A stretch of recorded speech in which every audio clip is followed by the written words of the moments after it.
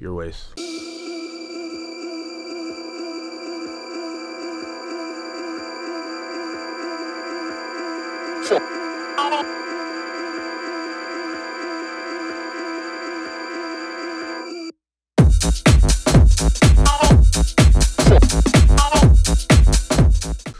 What's up, fam? It's your boy Demuir here, purveyor of all sounds underground. Thank you for joining me on my YouTube channel today. You'll notice we're taking a little bit of a different spin on things, and I'm going to be discussing the topic of these new beauties, the CDJ3000s. And before I jump into things, what I need from you is that SLC. Hit subscribe, like, comment, and more importantly, hit the notifications bell to stay in touch with the new videos that we have up and coming. All right, so my first impression after unboxing this beautiful design, and I say it's beautiful for a number of different reasons that I'll get into shortly, is just the small, noticeable, slimmer casing. So this is my CDJ3000 Nexus here, and this is the 3000 on the right side. So it's just slightly slimmer. I noticed that right off the bat. And then the largest improvement that I've seen, substantial improvement that I've seen, is in the screen. Much larger on the CDJ3000 versus the 2000 Nexus 2. It's very obvious. You can look at them side by side here and see the noticeable difference. Even in the screen resolution, I can tell you, this is the 2000 Nexus 2 here.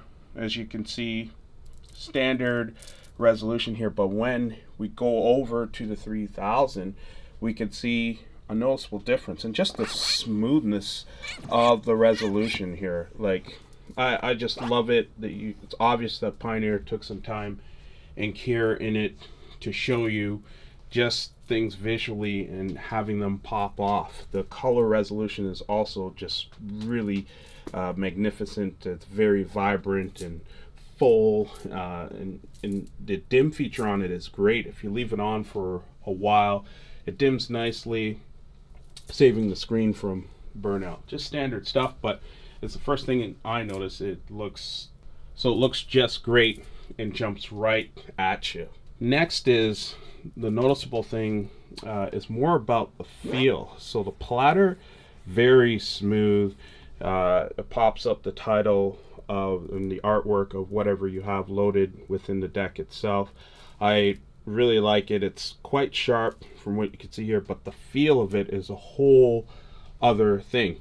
What I noticed is, in terms of what I've had to do on the jog adjust, it is so smooth that if I were to lighten it up completely, it just spins and spins and spins.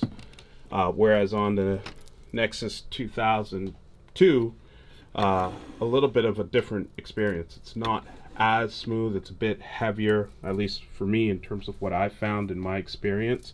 So when I'm playing on the Nexus 2, I leave the jog adjust right about there, and when I'm playing on the 3000, it's about halfway in terms of the weight, and I just like it. It's just really nice and smooth. I'm not a scratch DJ at all, but the feeling and playing on it, you know, in terms of making nudges, you know, as you're mixing tracks, is really nice. I just can't underscore the high grade of quality on the platter. I was talking to Pioneer DJ about this and how noticeable it was, and I tell you, if you ever get a chance to try it out, definitely check this piece out. It's very obvious, very smooth to the touch, and everything that it does, you'll love it. The other piece that I noticed while playing on these is just the intuition, the intuitive nature of the placement of things. Although it's about the same as the CDJ-3000 Nexus 2, the hot cues are now moved up at the top, and when engaging those from a software perspective, it's very smooth, very responsive. Loop functionality right here is a noticeable change. You get 4 beats and 8 beats, and as you hit the 4 a few times, it starts to cut things in half, Whereas with the 8 beats, if you hit that a couple more times, it starts to increment, you know, by 8 beats. So it goes up to 16, and then I think it doubles up to 32. So nice looping features there.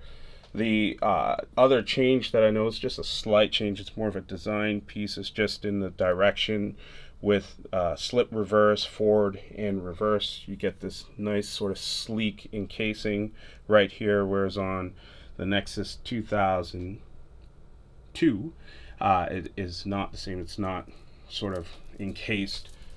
Just slight differences, but very nice in terms of the look and feel of things. Also the buttons here in terms of track search and the overall search in terms of forwards and backwards, the buttons are noticeably different because they're in more of a sunken casing. If you can see that, I'll try and angle it here versus the 2000. So again here, as you can see, it's a little sunken, and here on the 2000 it's just straight up.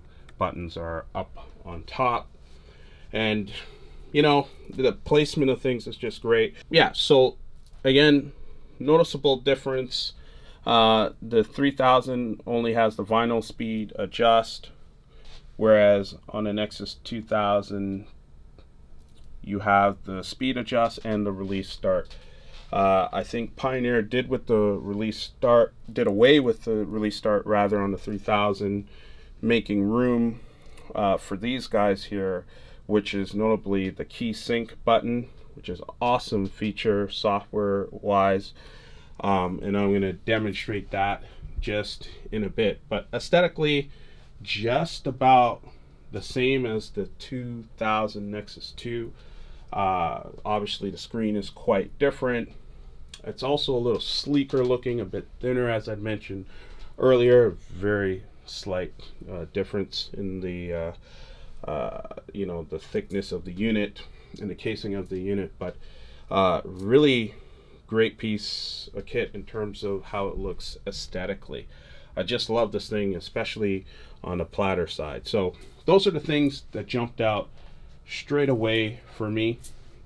All right, so the other feature I want to discuss is the key shift feature. I have a wonderful acapella here from Aaron Gray. The track is called All I Need by DJ Demuir as well. Aaron sung vocals on this. I had the pleasure of remixing this tune on Nervous Records a couple of years back, about 3 years now. And because his vocal is so strong, there's been times where I've been DJing and I was like, man, it'd be nice to have Aaron's vocal hopefully in key with whatever song I'm mixing. So in this case, I got A, B major, and then I got B major over here, which is, you know, Aaron's vocal. So let's give it a quick listen. I can remember how much time I wasted looking for love in all the wrong places. So you can see, you know, he's got a great voice, but it doesn't match the key of this song that I want to mess with. Let's listen to that.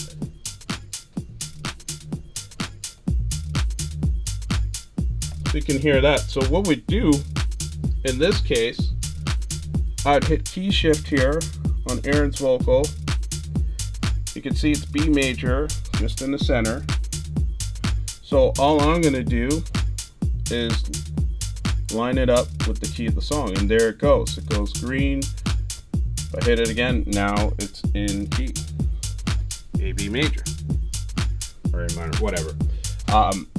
But the point is, it's now lined up. So let's listen to this as we bring this into the mix. And I apologize, I've had to keep my monitor low so it doesn't mess with the audio too much. But let's hear how this sounds. I can remember how much time I wasted looking for love in all the wrong places. So a bit lower, but this feature is so dope.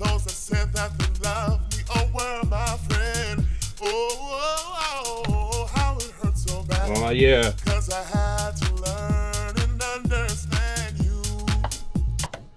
So amazing, amazing, amazing.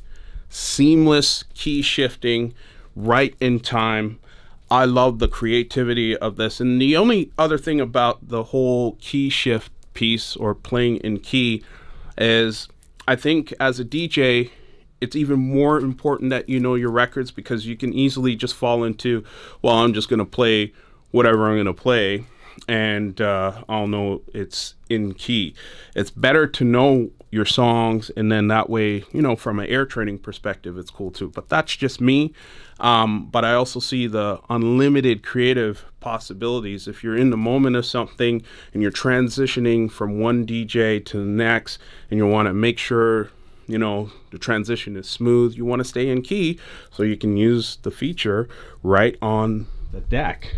I'll show you this in terms of the searching. So this is what I'm talking about right here. So you see where it's all green? These are all the recommended keys that will work in terms of what I have in my library here, in terms of what I have on this deck. So this works through Ethernet link up. I got everything going through this hub here, and as well as the V10. So it's essentially listening to whatever is in the mix, and then as you're scrolling through or browsing through tracks, it's telling you, you know, here's what songs highlighted in green, you know, will work with the key that you're currently playing. And I think this is a huge game changer in terms of being able to do things on the fly and not necessarily having to do any additional organization in record box to make sure you get the results of what you expect. So those are really my first impressions of this thing. I love the 3000s. I'm definitely most likely going to get a third deck after playing on these two along with my old CDJ-3000 Nexus 2. Man, I gotta say that this is next level up stuff. And they also, I'm sure, got new firmware updates coming that advance on the already intuitive software as well.